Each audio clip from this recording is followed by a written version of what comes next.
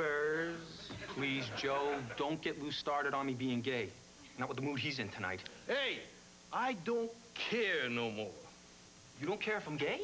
Look, from now on, the only thing I worry about's myself. Like I told little Luella tonight. Hey, look, your homework is your own business. Now stick that to the refrigerator with a magnet.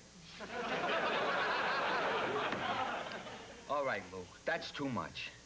The other night, I thought you had to get something out of your system with those bums, but now you're worse than they are. Did you actually treat your workers like that today? Why not? I'm the foreman. Lou, I've seen you work 2 days on the line for old man Sweeney when his back was hurt. And then you covered it up so we got paid. You're right.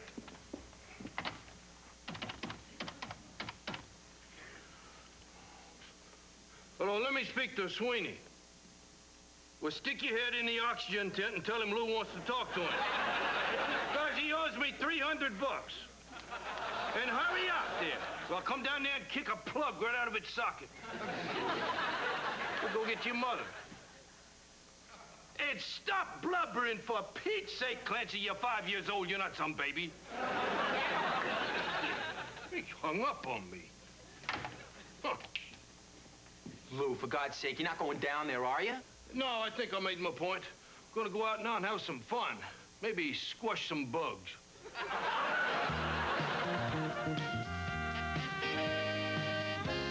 Hello, hobnobbers. Hey, Donald. I got your message at work. What's the poop? Look, Lou's gonna be here any minute. Oh, thanks for the warning. Bye. Donald. Donald, we have got to put a stop to the way Lou is acting right now. He's getting worse and worse. That's metaphysically impossible.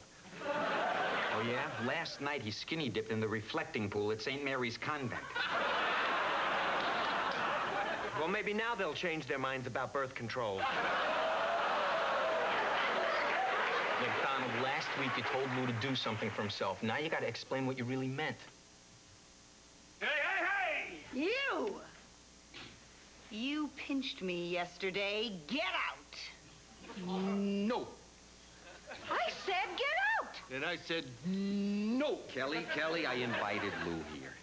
If he stays, I go. I have my honor and I have my dignity. Kelly, please. All right, but I want a raise.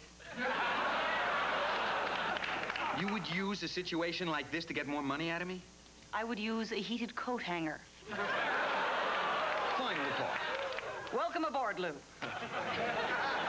Lou, we want to talk to you. Yeah, I know. I would have been here earlier, but I was working the Rhino Lodge orphan fundraiser. What'd you do, sell them into white slavery?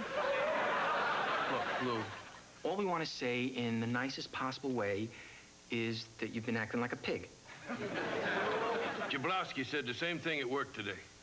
Jablowski, I thought you fired him. I did, but I hired him back today. You mean you did something nice? Of course. I also dropped another hammer on his hand, but in a cute way.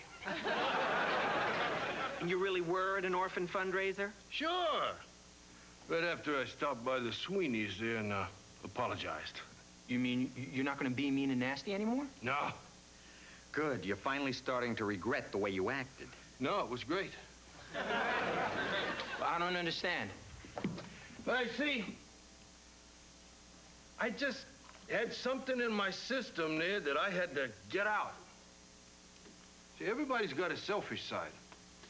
But all my life, I always thought about other people first. So whenever I done something rude or callous there, it was an accident, so I could never really enjoy it. So the one thing in your life you did for yourself was to become an overbearing jerk? Yep. No wonder the transition was so smooth. Exactly. And now that I've seen what being selfish is really like, I realize how much I like doing stuff for other people. And when I almost died, that stuff that flashed before my eyes, that was my life. And it's a pretty damn good one. In a crazy way, it makes sense. I mean, you can't really know who you are until you have something to measure against. You said it.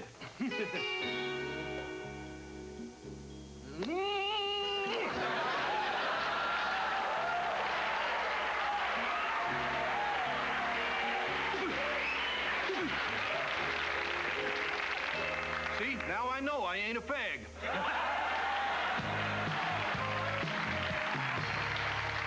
Thank you.